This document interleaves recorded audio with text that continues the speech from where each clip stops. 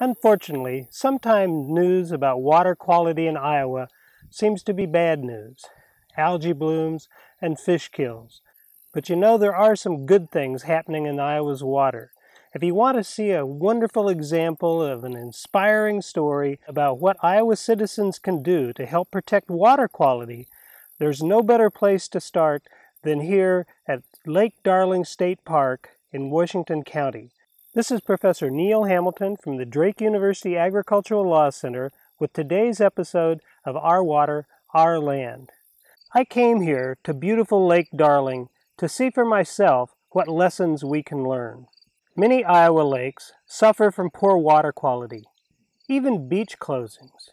The situation here at Lake Darling had become so bad a number of years ago that it was on the state's list of impaired waters, and the beach was closed because it was unsafe for people to use.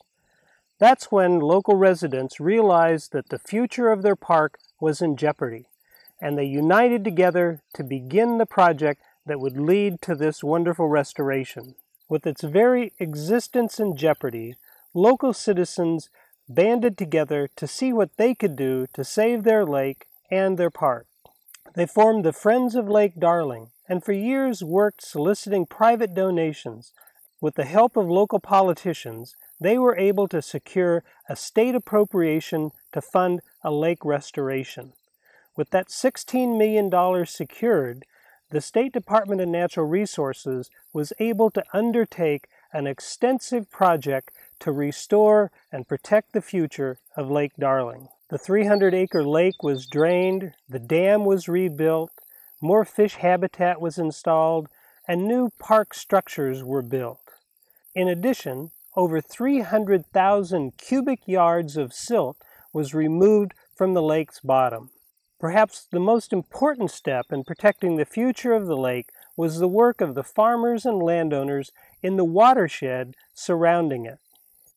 They knew that if the investments put into restoring the park were to be able to continue into the future, changes would have to be made on the land. Working with local soil and water conservation officials and members of the USDA, they were able to develop a plan for how this could be done. The great news is that 59 of the 71 farmers and landowners in the watershed agreed to install permanent conservation practices designed to help protect the future water quality and prevent siltation from reaching the lake. The hard work of all of these stakeholders paid off, and in 2014, a wonderful ceremony was held to rededicate Lake Darling State Park. The park's namesake, renowned Iowa conservationist and cartoonist Ding Darling, would have been very proud of this effort. There are many lessons that we can take from what happened here at Lake Darling. First, it took concerned local citizens to become involved. Second, they developed a plan and had a vision for the future.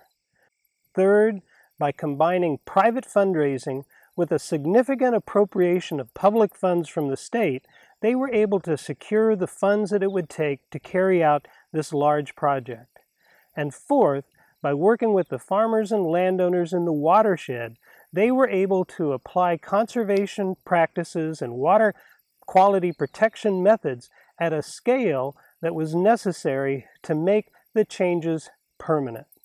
Without these four elements, local support, a vision and a plan, significant funding, and the cooperation of local landowners and farmers, the project would not have succeeded.